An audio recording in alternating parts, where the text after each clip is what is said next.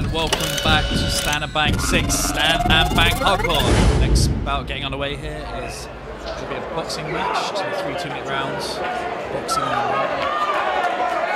in the red corner, wearing the white trunk, you've got Roy Keldie representing Big Box Gym, and his opponent, Pierce Ravenhill, fighting out of Team Truant in the black trunks and the heavily tattooed. Nice overhand right there by Keldie. Ravenhill just seems to be a little bit on the defensive here. Referee Chris Batchdogs to take a quick look at these guys. There's not lots going on. He will separate them, but they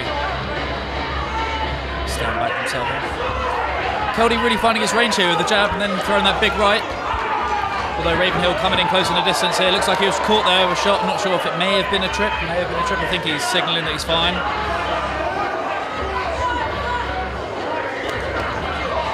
Ravenhill again coming in low, coming into the body, trying to negate some sort of distance. Looking to really close his opponent down, go to work on the body and just throwing those big shots. Keldie on the other hand looking to work off that jab. Keep his opponent at a nice distance and then throwing those big shots.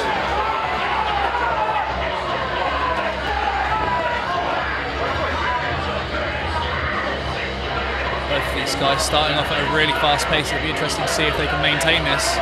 Still got 3 2-minute rounds in total for them to get through. Again, we see Ravenhill there, closing the distance really quickly, coming in for the body shot before working upstairs. Nice left hand there from Ravenhill. Doesn't seem to have done too much to Keldie, still covering up well. Nice little flurry of punches there, none of them really quite hitting the mark.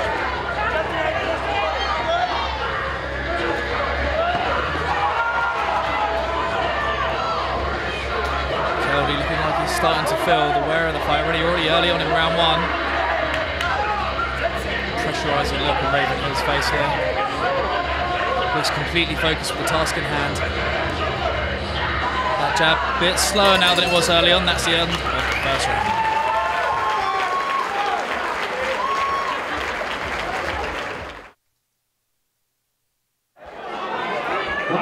Okay, round 2 just about to get underway here. Be interesting to see if we have a reoccurrence of the first round here. That being that Keldie working off that jab, look at those straight punches, and Ravenhill countering by closing the distance and coming into their body. Referee Batchdog just having a word with Ravenhill there about low hands, I believe.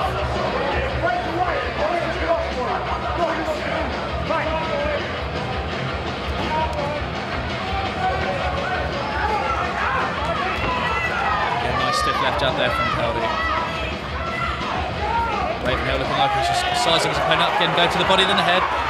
Seems to be working well for him so far, and again, as the fight game goes, if it's not broke, don't fix it. And that left to the body, followed by the right to the head.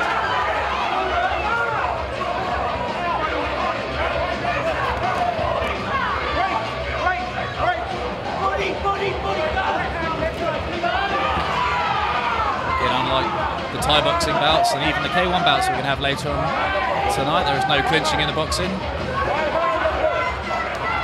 Will keep these guys at a fighting distance. And some of these body shots from Ravenhill are really starting to find the mark now, and look like they're slowing Keldie down quite considerably.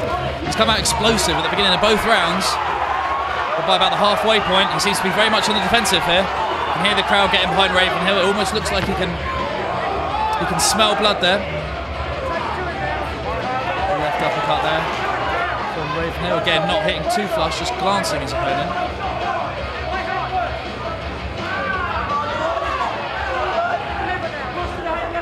The snap from both of these fighters' punches just seems to be fading ever so slightly. Again, these guys have come out at such a fast pace initially that it's hard to maintain that pace throughout the entire fight, and also with Ravenhill throwing in these strong body shots, it's going to take the wind out of anyone. That's the end of round 2.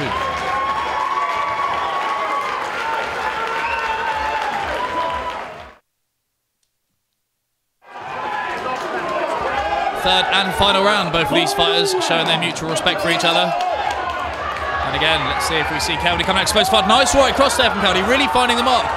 And Ravenhill covering up there. It looked like he may have been in a spot of bother, I'm not sure. seems to be recovering well.